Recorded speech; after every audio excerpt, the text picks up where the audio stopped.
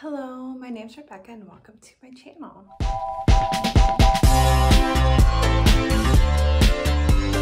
So the weather is getting a little bit more brisk, a little cooler, and people are going back to school, and I think this is like the perfect time to pick up an atmospheric, cozy book for when you're sipping tea or maybe on a weekend trip in a cabin somewhere. So I have some recommendations for you guys. And my recommendations are in 3 categories. The first one is contemporary, maybe a little bit of magic, but basically most people can enjoy it. There's not going to be some big backstory you're going to have to read.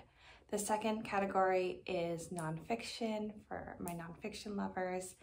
And my last category is, of course, fantasy. So the first book I'm going to recommend is what I feel like the epitome of cozy book. And that book is Shady Hollow, a murder mystery written by Juno Black. Fun fact, Juno Black is actually 2 authors. Basically, the best way to describe this book is if a Agatha Christie novel was set in Stars Hollow, but all of the characters are like animals like forest critter, Zootopia kind of animals. I feel like this book is the best combination of like really nice coziness, atmospheric, kind of want to just hang out in that town, but also has that kind of mystery element that you want in the fall. Our main character is a fox who is also a journalist, and in this cute little, Stars Hollow like town, a person has died, or an animal has died, right? And our main character slowly uncovers that this might be a murder, and throughout this book she's kind of figuring out who is the murderer. It's just kind of a lighter mystery book that you can read. And look, who can say no to this cover?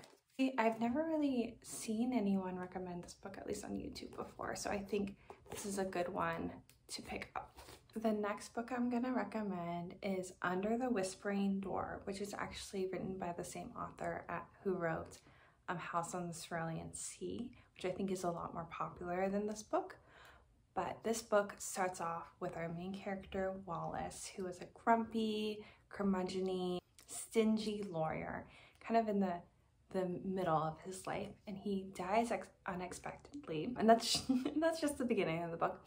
His reaper takes him to this way station for basically people who have died, lost souls, before they kind of go on to the next thing. And this way station in particular is a tea shop run by this man named Hugo. Wallace, throughout this book, reflects on his life, things that he could have done differently, things that he regrets, and he also builds really beautiful relationships with both the people and the ghosts in this tea shop. I think this is such a beautiful book, kind of thinking about your own life. The tea shop in itself just seems so cozy. What I really love about this book is that it talks about obviously death, grief, trauma, mental health in this way that is so welcoming, warm, cozy, empathetic, in a way that I think a lot of other books haven't been able to do.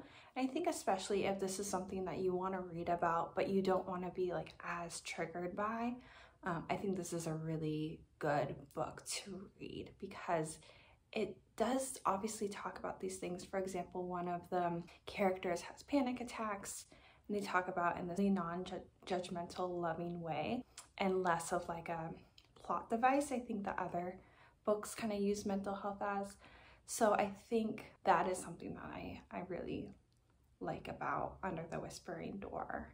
Next is nonfiction books. The first one I'm going to talk about is The Good Neighbor, which is about the life of Mr. Rogers, which of course in itself is, a very cozy thing. I think if anyone watched Mr. Rogers' Neighborhood growing up as a kid, it's, a very cozy show, and I think that this book brings back those same feelings as an adult. It's really interesting to learn about his life, but also learn about making a kids show and kind of his research around it. And he did a lot of scientific study around what is the way to best have a kids TV show.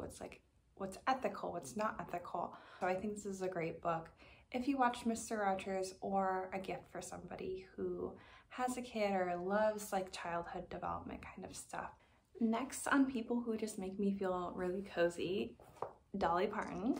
I absolutely love Dolly Parton, and this book is called She Come By It Natural by Sarah Smarsh. This is not only about Dolly Parton, but working class women throughout Middle America. And I think this is cozy in a different way than other books are cozy, which I feel like a lot of other cozy books are like set in the forest, set in the mountains. And this feels cozy in that kind of like Middle America cozy way of that warm house, company people, things like that. Hot dish, kind of cozy. If you like Dolly Parton, I think you'll like this book. It's also really easy to get through, and it talks not only about her life, but just working class women's issues in general. So if you like kind of more like feminist books, I think this is a good one for you. And look at this cover. I just like absolutely love this cover. It's so good. I love this thing. So now we're moving on to fantasy books. And the first book I want to recommend is definitely for people who want that really cold, snowy, you're in a cabin in Colorado or something like that. You want like that really cold, but by the fireplace feeling. And this book, I think, will definitely give you that vibe. It's called The Bear and the Nightingale. It's a fairy tale based in medieval Russia. So it's very, very cold. And our main character, Vasilisa, grows up in a family in Russia where they celebrate the spirits, right? This is before, this is kind of as Christianity is coming in. They tell stories about the local spirits there, particularly of one spirit named Frost, who's very powerful in that area. And Vasilisa gets very attached to these fairy tale stories, but her mother had died when she was born, and her father remarries, and her stepmother is a very devout Christian woman. So this story is really, I feel like, very interesting because all this tension between the hot and the cold, and then the old ways and the new ways, and that really kind of comes alive in the story. You really get the sense of the storms that come in, but that feeling of warmth and comfort when you're like in the house and by the fire, and how close you are to the fire. So I think this is a perfect book, especially if it's snowing outside. This is the book to read. The last book I have to recommend is also a female-led fantasy book, but I believe this one is set in more of like the UK, but like medieval as well. And that is The Daughter of the Forest. And our main character, Saraha, is the youngest daughter and has 6 older brothers, and they're very, very close to each other. They all have certain skills, certain things that they're good at. But again, like the last book, her mother dies as she is being born. And when Saraha is around, I believe like 11, 12, her father remarries, basically a witch. She kind of enchants their father and puts a spell on all of Saraha's brothers, and she's banished into the forest. And she's the only one who can lift the spell. This book is a honestly pretty long book, but I found myself just like really enjoying it.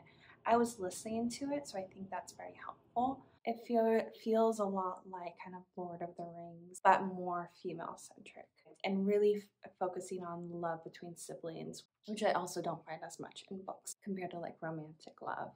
I will say there are depictions of SA.